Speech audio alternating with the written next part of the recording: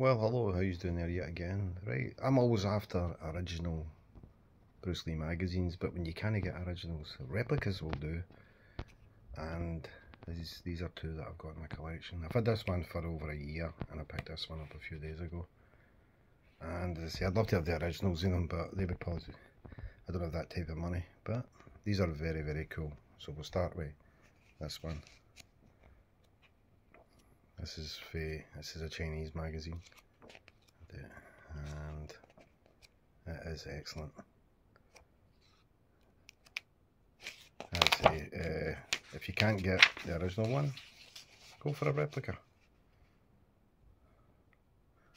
Cool shots of Fist of Fury there. It's an excellent shot of another dragon.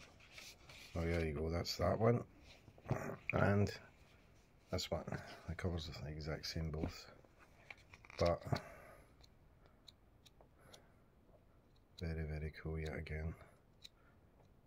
Honestly, I'd love to have the originals, but I don't have that type of money to buy them, because originals, especially for Hong Kong and Japan, are very hard to find and can be quite expensive.